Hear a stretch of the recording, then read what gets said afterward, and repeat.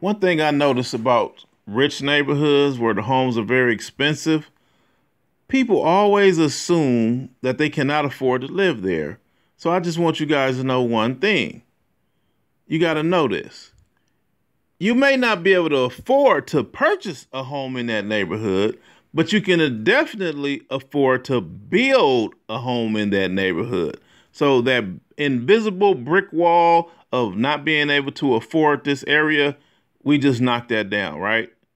Because construction and land development is the way to go. Build your own homes.